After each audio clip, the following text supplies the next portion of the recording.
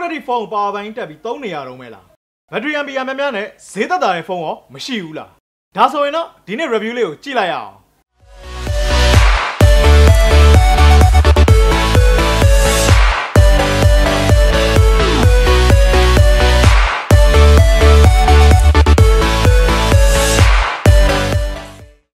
အားလုံးပဲမင်္ဂလာပါဒီနေ့ review လုပ်ပေးသွားမယ့်ဖုန်းကတော့ editor အကြိုက်ဖုန်းလို့ပြောလို့ရမယ်ထင်ပါတယ် budget ဖုန်းတွေထဲမှာဒီပေးရတဲ့ဈေးနဲ့ပြန်ရတဲ့ performance ဘိုင်းမှာဆိုရင်လက်ရှိဈေးကွက်မှာ price to performance ratio အမြင့်ဆုံးလို့ဆိုရမယ် Xiaomi ဖုန်းတွေနဲ့ရှင်နိုင်မဲ့ ASUS ရဲ့ Zenfone Pro M1 ကို review လုပ်ပေးသွားမှာဖြစ်ပါတယ်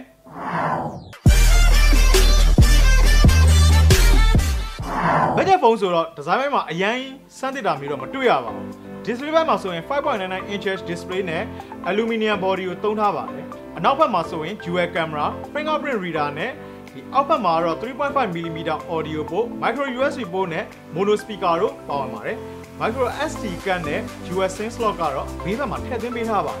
ဒီဇိုင်းဘက်မှာသဘောကျစရာကောင်းတဲ့ချက်ကတော့ dual camera အပြင်ဘက်ကိုအရန်ထွက်မနေပဲ body နဲ့တသားတည်း flash ဖြစ်နေတဲ့အတွက် camera ဘေးဘက်ဘောင်တွေပေါ်တာမျိုးတိတ်မဖြစ်နိုင်ဘူးနောက်တစ်ခုကဒီဖုန်းက 5000 mAh battery ကိုသုံးထားပေမဲ့ဖုန်း body ကအထူ 8.5mm နဲ့အလေးချိန် 180g ပဲရှိပါတယ်အလေးချိန်နဲ့ထူကလက်ထဲမှာကန်ရတာတောက်တောက်ရှိရဆိုပေမဲ့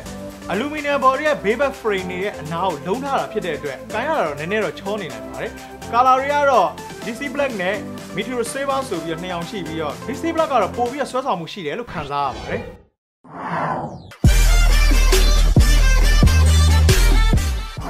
Full HD Plus resolution ရှိတဲ့ 5.99 inches IPS display ကိုသုံးထားပြီးတော့ aspect ratio ကလည်း 18:9 ဖြစ်တဲ့အတွက်ပုံမှန်ထက်ကျယ်တဲ့မြင်ကွင်းမျိုးကိုခံစားရမှာဖြစ်ပါတယ် 5.99 inches display မှာ Full HD Plus resolution ကိုသုံးထားတာဆိုတော့နည်းတယ်လို့ထင်ရပေမဲ့လည်း pixel density ကတော့ 404 ppi ရှိတဲ့အတွက်ဂိမ်းကစားတာနောက်ဗီဒီယိုကြည့်တဲ့အခါမှာshut ဖြစ်တာကိုတွေ့ရပါတယ် touch screen ကလည်းအသုံးပြုတဲ့အခါမှာတော်တော်လေး responsive ဖြစ်တာကိုတွေ့ရပါတယ် color accuracy brightness နဲ့ viewing angle ဘိုင်းတွေမှာဆိုရင်လည်းသူ့ဈေးနှုန်းပတ်ဝန်းကျင်တခြားဖုန်းတွေထက်ပိုပြီးတော့သဘောကျစရာကောင်းတယ်လို့ထင်ပါတယ်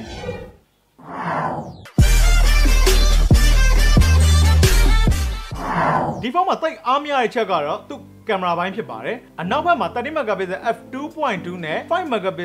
f2.4 dual camera တက်ဆင်ထားပြီးတော့ spec ရတော့တိတ်ထွေထွေထူးထူးပြောစရာမရှိပါဘူး image quality ဘိုင်းနဲ့ focus ဘိုင်းကတော့တော်တော်လေးကိုအားနည်းတာကိုတွေ့ရပါတယ်အလင်းအောင်ကောင်းကောင်းရတဲ့အော်တိုဘိုင်းမှာတော့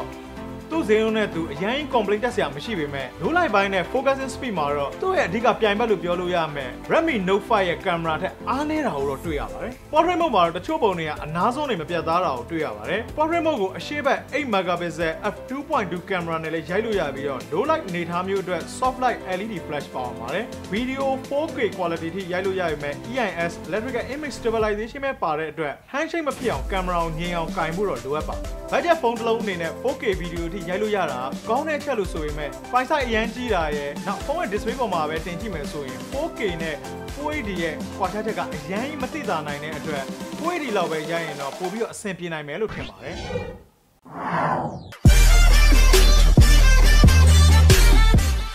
ASUS Zenfone series တွေရဲ့အဓိက selling point လို့ပြောလို့ရမယ် battery ဘိုင်းမှာဆိုရင် 5000 mAh non removable lithium polymer battery အမျိုးအစားကိုသုံးမိထားပါတယ် 5000 mAh battery ကို 0 to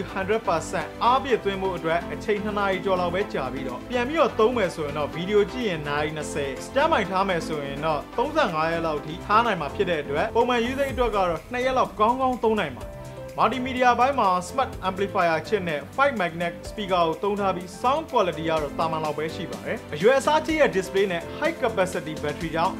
ဂိမ်းကစားတာဗီဒီယိုကြည့်တာကြိုက်တဲ့သူတွေအတွက်ကတော့စိတ်တိုင်းကျနိုင်မယ်ဖုန်းတစ်လုံးဖြစ်ပါတယ်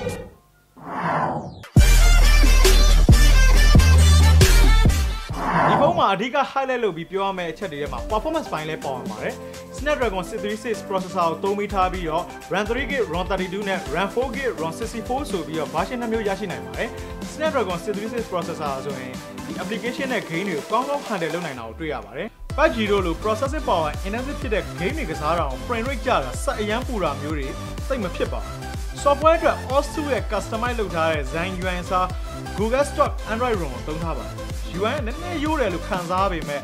bloatware တွေမပါတဲ့အတွက် RAM 3GB RAM 4GB ကိုအပြည့်အနီးပါးသုံးလို့ရနိုင်မှာဖြစ်ပါတယ် security feature တွေအနေနဲ့ face unlock နဲ့နောက်ဘက်မှာပါတဲ့ fingerprint reader ကိုသုံးနိုင်ပါတယ်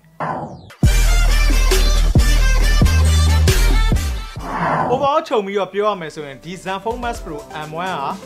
display ပိုင်း battery ပိုင်းနဲ့ performance ပိုင်းတွေမှာသူနဲ့ဈေးတန်းတူတဲ့တခြားဖုန်းတွေထက်ပိုပြီးတော့အားသာတဲ့အချက်တွေရှိနေပါတယ်ဖုန်းကိုကင်မရာပိုင်းအဓိကထားပြီးတော့သုံးမယ်ဆိုတဲ့သူတွေကလွဲပြီးတော့ price to performance ratio မြင့်ပြီး budget ဖုန်းတစ်လုံးရှာနေတဲ့သူတွေအတွက်ကတော့ရွေးချယ်သင့်တဲ့ဖုန်းတစ်လုံးလို့မြင်မိပါတယ်ဒီနေ့ပြောပြပေးသွားခဲ့တဲ့ ASUS Zenfone Max Pro M1 ရဲ့ review လေးနဲ့ပတ်သက်ပြီးတော့အားလုံးကျေနပ်ကြမယ်လို့မျှော်လင့်ပါတယ် unique ကမဟောင်းမိသမျှအားလုံးကျမ်းမာရွှင်လန်းပြီးအေးချမ်းသာကြပါစေ